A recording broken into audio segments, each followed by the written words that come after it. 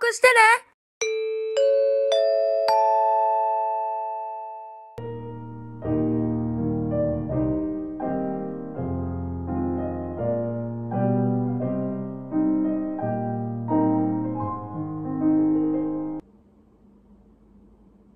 おい。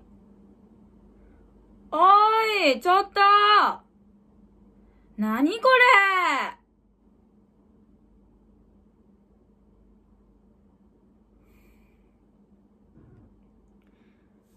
ちょっともう何から言っていいんかわかんないんですけど、本当に。もう先に謝ります。本当に。今日はちょっと急遽ね、予定が入ってしまいまして。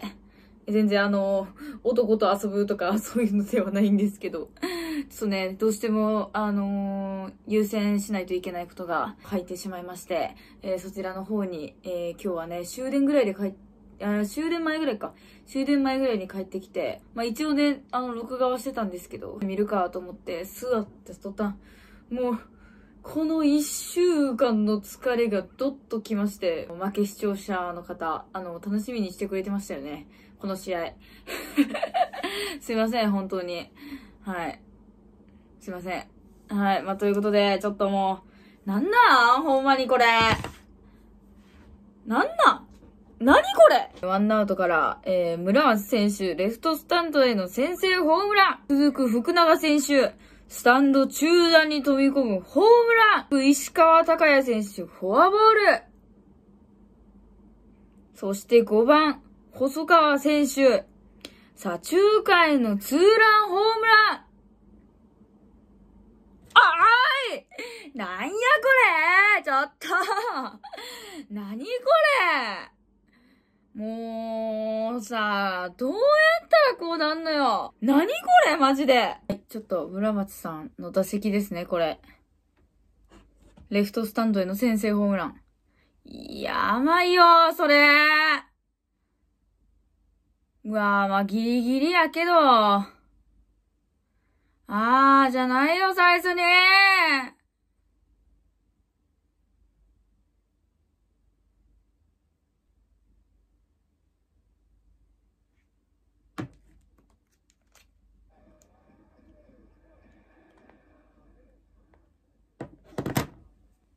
いや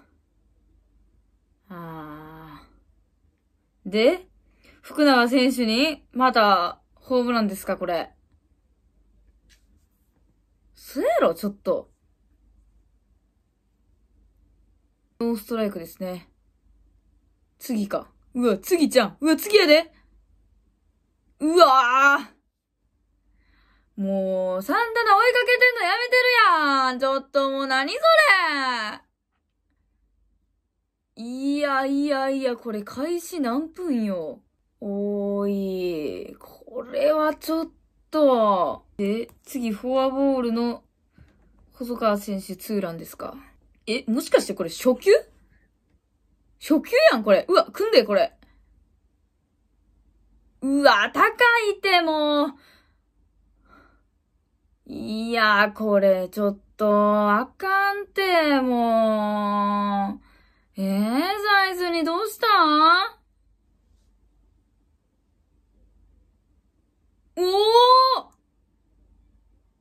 いやー、すごいすごいわ、波系。結構打球速度速いな。ライナー系の。波系4回も抑える4回にオスナがタイムリー。てか、村上さんえぐない？てか、村上さん先言っちゃうと30号よね。ナイスバッティングてか、レフトスタンド全然立ってへんやん。レフトスタンドって座って応援するもんなん？全然立ってへんやん。西武ファンは全員立ってましたよ。中日とかも立ってたな、全員。ロッテとかも。私そんなになんか見に行ってないけど、西武のさ、ちゃんてあるやん。こうやって移動するやつ。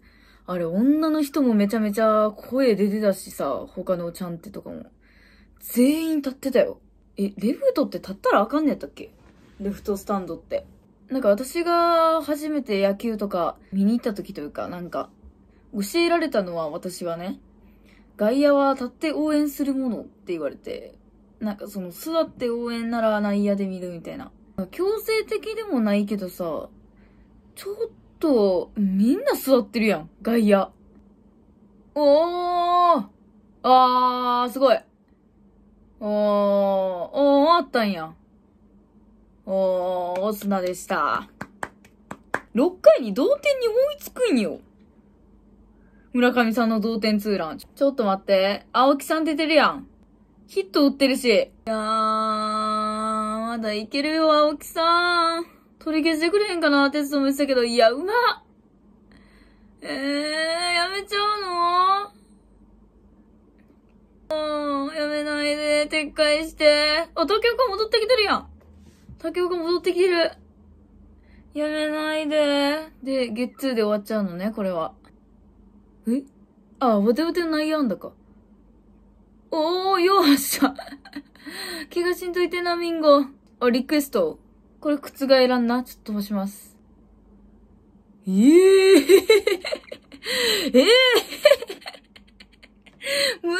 上さん。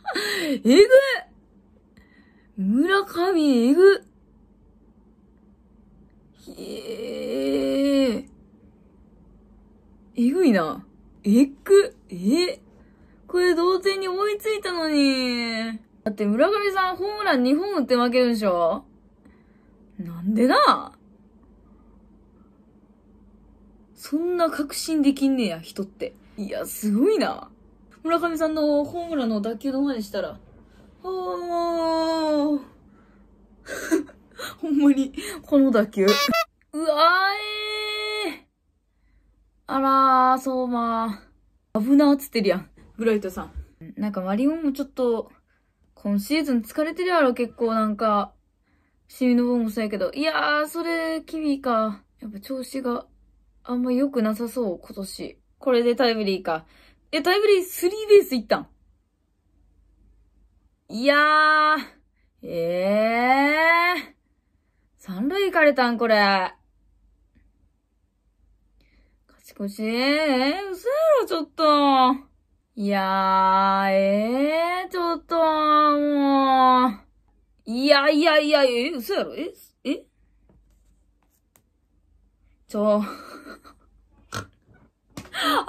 ちょっともう、なん2者連続のタイムリースリーベースって。何2者連続のタイムリースリーベースって。なんそれ。次タイムリーツーベース細川さん。もう何それ。いや、これ現地行ったら、ちょっと、見るに耐えれんかもな。いや。偏直？もうちょっとで、ホームランやん、当たり。いや、ミンゴヒットの村上さんホームランか。これが30号か。今になって調子上がってきた。いや、これいくん？うわ。いくちょっと待って。やば。なんやろ、この、負けてんのに、勝ったような気持ちになる、この感じ。今日勝ってないよね。いや、すごいな、村上さん。30号か。おめでとう。やっぱでも、調子悪くてもなんやかんや30号いくよね。去年もそうやけど。いやー、すごいわ。で、これで負けちゃうんですかね。これで負けますね。はい。ということで。一通りハイライトというか、それはちょっと今見たんですが。この今日の試合。